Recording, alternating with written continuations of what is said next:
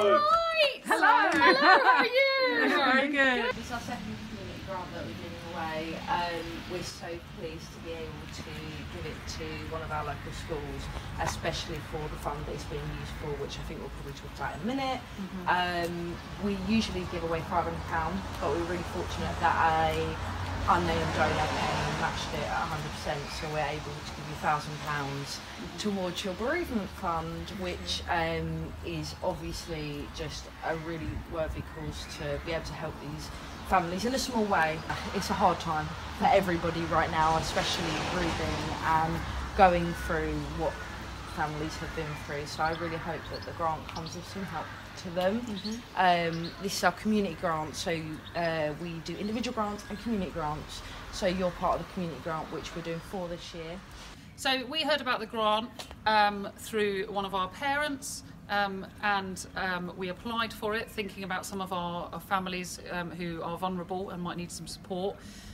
We were particularly thinking about a couple of families that were going through bereavements of parents, and so we applied for the grant hoping that we would get it, and then thankfully it was doubled, so we were able to give it to 2 separate families who suffer bereavement, for them really to use it for counselling services for the children, or to use it to take some of the children away for half term because they might not have been able to because they've had loss of income, and generally just have a fund for them to support.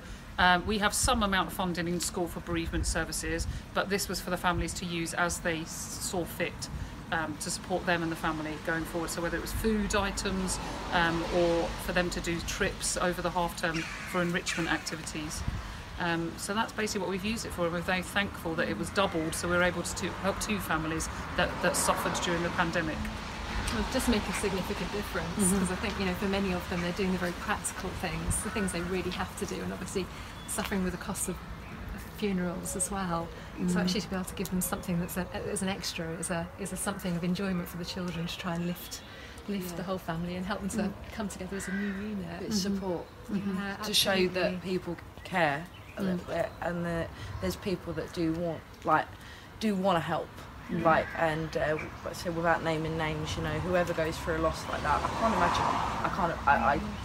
You know, it's what your worst nightmare. Well, you had tears on the phone when you actually rang them to say, you know, it was just so grateful that actually you gave opportunities for them to go and do things with their children. So the feedback from the families, they were very overwhelmed by the support and the gift, and thought it was very generous, and they fed back to us that they felt really supported by the community in a time of great need. So not just their neighbours have supported, but the school, and then also this community fund on top of it as well, has really made them feel supported in their time of need. My child goes to this school, and I am so blessed that he goes to this school. He struggled a lot, and when his grandma passed away in the lockdown, I said, the teacher sent him a book about grieving and chocolates and things like that, and that made us so happy, that because that book was just it was just perfect, so we really appreciate it. So I know you look after people when they're grieving, because we had it ourselves in the lockdown. But I think that's so much more possible when it's out to the wider community as well. You know, if the community can help us to care for the community, it goes round in circles, so thank you as well. Thank you so much.